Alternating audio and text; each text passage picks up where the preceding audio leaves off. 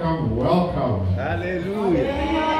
Amen. If you want to be more welcome than that, welcome, welcome, welcome.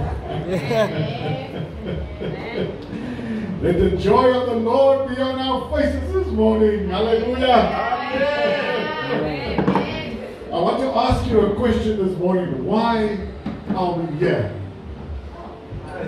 Why are we here? Because we are told that we need to be here. The Bible says, do not forsake the gathering of yourselves together. Yeah, it's a command. But why must we? Why are we here? Yes. Not why must we be here, why are we here? And I want to reference the scripture, Revelation chapter 3 verse 20. And I want to read it to you out of the Amplified version of the Bible. It struck a chord with me. It says, behold, I stand at the door, in brackets of the church, and continually knock. If anyone hears my voice and opens the door, I will come in and eat with him, restore him, and he with me. Amen. So a couple of things I want to highlight to you about this is that number one is God is talking to us all the time. Amen. Amen. Amen. And then it says, if anyone hears my voice. And so how do we hear the voice of God? We need to continually read the word of God. Amen. And then the scripture says, if anyone hears my voice and opens the door. To open the door is a choice. It is my choice, it is your choice. Amen. And God says you must invite him in so that he can come and restore. Hallelujah. And the way that God does restoration is in the last part of this verse, where it says, I will come in and eat with him and he with me. Yes. So we must do the word in order for the restoration to take place. This is why we come into this place. Hallelujah. Because God is here. Jesus says, where 2 or 3 are gathered in my name, there I am also. And we know that Jesus is here. Let us open in prayer this morning. Father, we thank you that you are here with us this morning. We thank you, Lord, that we can come here with expectation in our heart that you will restore us, Lord. We thank you, Lord, that it doesn't matter what we go through in our days or in our nights, but when we come into this house, that you will restore. Lord, this is not a place where we leave our problems at the door. No, this is a place where we bring our problems right here into the presence of God and where you restore for us. I thank you, Father, that you are with each and every teacher and every person this morning that is administering this morning, Father. I thank you, Lord, that you will guide us, that you will direct us, that your Holy Spirit will be in us. And as we minister, you are here, and we thank you for your presence. In Jesus' name, amen. Amen. Hallelujah. Amen. I want to highlight to you this morning in our intercession on the following verses. I want you to turn with me to John 11 and verse 41. John 11 and verse 41. All of these scriptures that we are going to read and hear this morning, we are extremely powerful. Let us go through and you'll understand. John 11:41 says, then they took away the stone from the place where the dead man was lying. And Jesus lifted up his eyes and said, Father, I thank you that you have heard me. So we want to thank God this morning that in the name of Jesus, he has heard each and every prayer from this church and from us. Amen. And that when we pray, we are not just praying for praying's sake, but we are praying because we are expecting a manifestation, to see a manifestation. And you know why we expect to see that manifestation? It is because in that verse Jesus says, I know that you always hear me. When he talks to his Father, he says, I know that you always hear me. And so we need to change our focus. We need to, Jesus lifted up his eyes. He lifted up his eyes. He looked to heaven. He looked to God to be the solution, to be the source of everything. We change our focus no matter what the situation we are faced with. God will supply our need. God will solve the problem. God will change the situation. Let us pray. Father, I thank you in the name of Jesus that you are changing, that you are giving us everything that we need. I thank you, Father, that whatever we are faced with, Father, that you are our supplier. Jesus, even when faced with death, lifted up his eyes and raised Lazarus, brought him back to life. I thank you, Father, that we have an expectation when we come here, and we can know that our expectation is met as we come into this place. Oh, Reba Shala Katata Barata, Ero Koto Tolo Kondo Rototo, Eraba Shenda Lakata, Etolo Koto Roba Shenda Laka, Etolo Kondo Rotondo Rototo, Eshala Kalabatata Malabash, Ero Tolo Kondo Rototo, Erenta Kalaba Shendele, Ero Koto Tolo Bashata. We thank you in Jesus' mighty name. Amen. Amen. The second scripture is 2 Corinthians chapter 1 and verse 3. 2 Corinthians chapter 1 and verse 3. And it says, Blessed be the God and Father of our Lord Jesus Christ, the Father of mercies and God of all comfort. We want to thank God for the mercies that he has shown to this church and to each and every member. We also, whatever we go through, we know that God will comfort us, and God is comforting us. We know that God has led us to this point where we are in this church and where we are in our lives. And so God will supply our need in terms of building, in terms of equipment, in terms of vehicles, in terms of instruments, in terms of everything that we need in this church.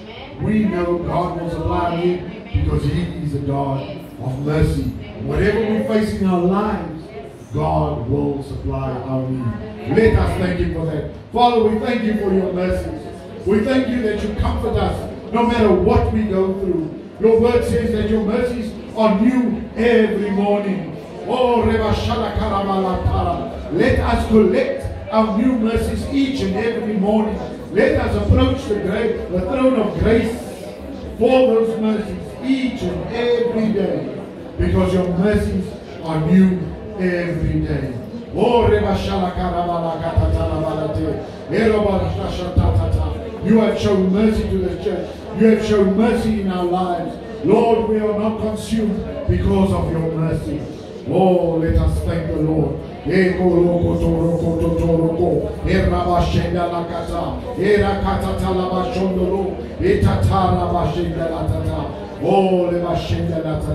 In Jesus' mighty name. Amen. Our next verse is Luke 8 and verse 15. Luke 8 and verse 15.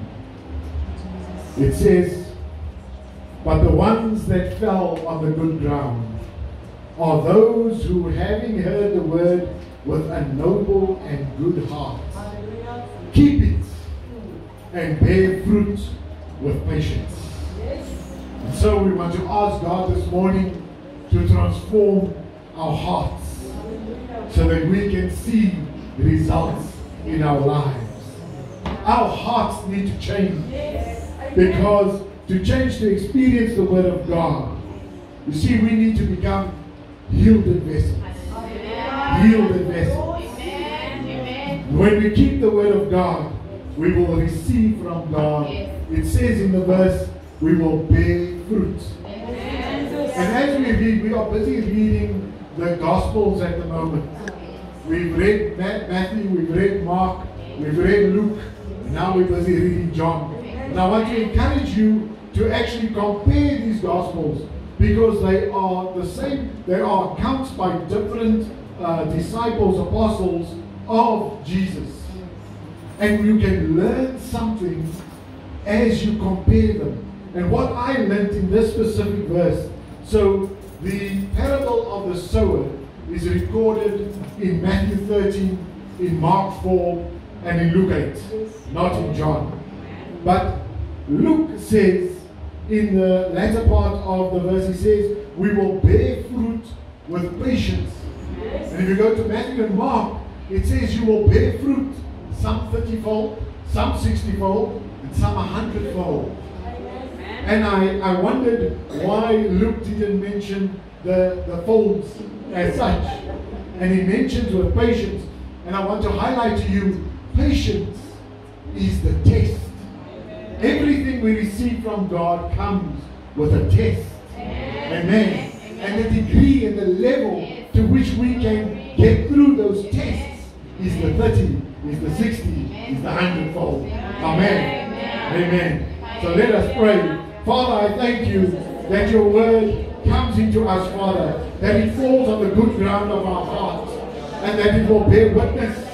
It will bear witness to that which you have purposed in our lives, Lord. And as we get tested in our lives, as we go through our daily lives and we get challenges, that we will overcome those challenges through you, Father, with patience, through the testing, that we may realize the 30, the 60, and the 100-fold blessing in our lives. I thank you, Father, that you are always true to your word, that your word cannot fail. Oh,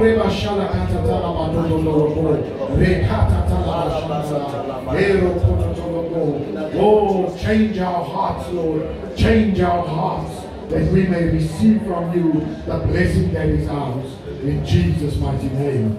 Amen. Our fourth scripture that we want to read is John 17 from verse 21 to 23.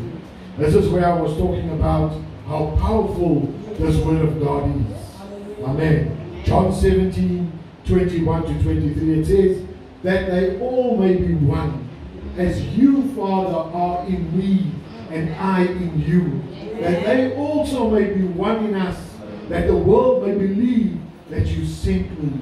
And the glory which you gave me, I have given them, that they may be one, just as we are one. I in them, and you in me, that they may be made perfect in one, and that the world may know that you have sent me, and have loved them as I have loved. You have loved me. Loved me. Hallelujah. Hallelujah. Hallelujah. We are asking God to make Impact Word people to be one. Amen. One in spirit, one in mind, to become a stronger church under our leadership of Pastor Stan. No division, no fighting, only love for one another. You see, people will come when they see the love that is in us. And I want to ask you this morning, when you leave here, keep the love inside of us. Let God flow through us. Let that love continue to be in us. You see, there are so many divisions in the body of Christ today that people cannot see the love. They cannot see, and therefore because of that they won't come to God, because they see us fighting each other. One pastor attacking the other pastor, people disagreeing, but badly. We are encouraged. We are encouraged to be one. We must be one. This is the one. This is the unfulfilled word of Jesus Christ. Jesus asked in that scripture, he said, let us be one as he and God is one. But the church is not one. We are not one. And so we have the opportunity to fulfill that word. We have that opportunity. Let us fulfill that word by becoming one in mind, one in heart, one in spirit, and one in love. Let us thank God that we are one. Father, we thank you that we are one. We thank you, Father. We thank you, Jesus, that you and your Father are one. And that you commanded, you said to us, let us be one as you. You showed us. You showed us that you and the Father are one. There was nothing that you did that wasn't from your Father. There was nothing that you commanded, nothing that you received that wasn't from your Father. Oh, there was Shalakata. And as we want to receive from God today, as we want to receive from God, let us be one. Let us be one in Christ. Let us be one in God. Oh, Reba Shalakata. Oh, we love you, Father. In Jesus' mighty name. Amen. Amen. Amen. Our last prayer point this morning is Psalm 34 and verse 2. And this word is powerful. Just as all the other words were powerful. Psalm 34 verse 2, and we've got a song to this that we've been taught by our pastor. My soul shall make its boast in the Lord. The humble shall hear of it and be glad. Hallelujah. Hallelujah. We want to thank God for responding to our prayers instantly. Instantly. How do we know that God responds to our prayers instantly? And it is said in another scripture in the Bible where Jesus says, if your son asks you for something, will you give him a snake? No, you won't. No, you won't. And there's a scripture that says, my soul shall make a boast in the Lord. So how can you boast about something that you have not received? You must have received it. Amen. And so God answers our prayers. And it is for us to stay humble. So many of us, when we receive from God, the humbleness disappears and we walk around. Oh, look what I've done. Look what I've got. Oh, no. Say, thank you. This is what I've received because God has blessed me. And let us testify to God's glory. Oh, Reba Shalaka. Then all of us will rejoice because this affirms that God answers prayers. And when we see God answer prayers for others, we know that He will answer prayers for us. Oh, let us thank God. Father, we thank you because you answer our prayers. We thank you, Lord, that we can boast in you. That we can say to everybody, look what the Lord has done. We bless you, Lord, thank you, Father, because you have supplied our needs each and every day. Oh, so many things you have given us. So many things. But the greatest of which, God, you have given us your Son. Oh, Reba Shalakata. Thank you, Father. We thank you in Jesus' name. Amen. We now go into that part of our worship in our service that is related to worship. And you know, it's important because we need to worship God. God can't worship himself. So there is us. This is the one thing that we can do. We can worship. And there's a scripture in the Bible, Psalm 113 and verse 3. And it says, from the rising of the sun to its going down, the Lord's name must be praised. And so that is what I want to encourage you this morning. With all your heart and with all your might, let us praise God. Hallelujah. I welcome Pastor Stan to lead us in praise and worship. Thank you.